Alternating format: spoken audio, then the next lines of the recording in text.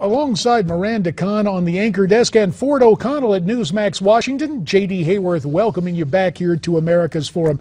You know, Miranda, when I served in Congress, I meet a lot of different people who call this country home, although they have different ethnic heritages. Right, for good reason. And the great thing about our melting pot is a lot of folks from Romania I got to know out in Arizona, my constituents, and they talked about escaping the horrors of Soviet domination in the Cold War. Our next guest is such a person as well. Let's say hello to Peter Marmureanu. Marmureanu. I'm sorry, Peter, but I know he's got a new book entitled... Did I get it right, Peter? Peter Marmureanu?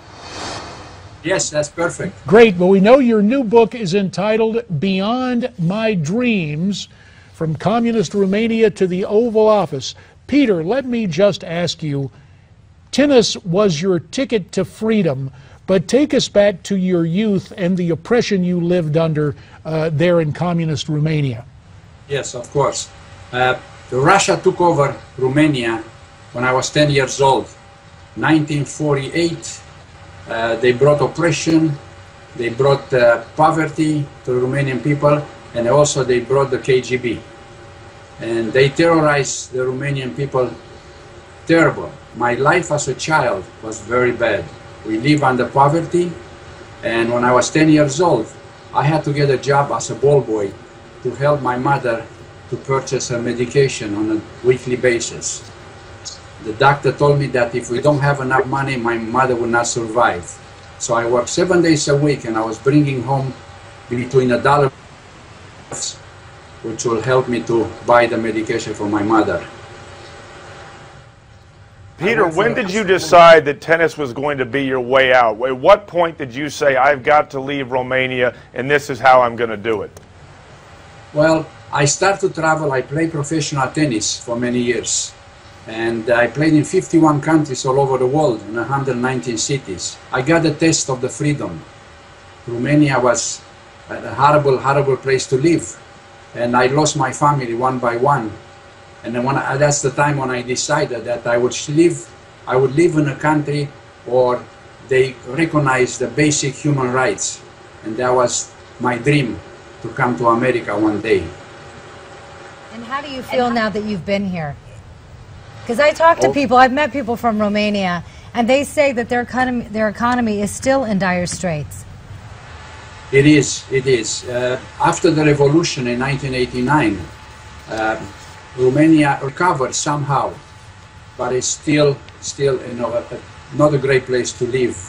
And I was always grateful, and I'll always be grateful for this country, the way they receive me, the way they treat me, and they help me to rebuild my life.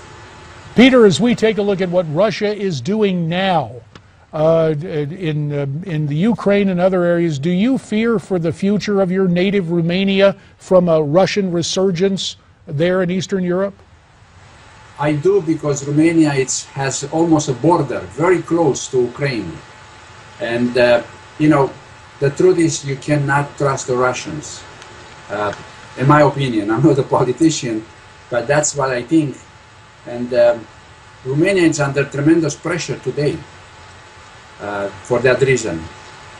Peter Marmureanu, we thank you very much for your insights. Again, the name of the new book, Beyond My Dreams. That is the book where Peter Marmureanu chronicles leaving communist Romania, coming to the United States. Again, tennis was his ticket out, and we are so pleased to have some time with him. Ford O'Connell, Newsmax Washington. Friend, we thank you as always for inspired debate, and we'll figure out a way to get you and Rick Unger to mix it up in the allotted time. Great to have you, sir. We're a traveling roadshow, JD. Don't worry. That's always good to have you, pal, and to our friend. We need a woman in there to break that up. Well, as a matter of fact, we will make sure that, Miranda, you moderate that next debate. Miranda, we thank you, as always, for your time.